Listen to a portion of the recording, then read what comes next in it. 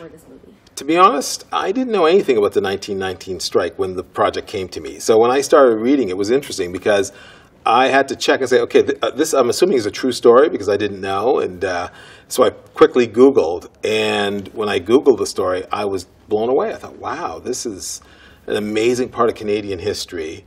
And I'm not sure why it's not taught more widely because it's such a fascinating story. And there's heroes and there's villains. I mean, it's, you know, I know if this was in the U.S., they would have made this movie immediately. They said, we got to tell this story.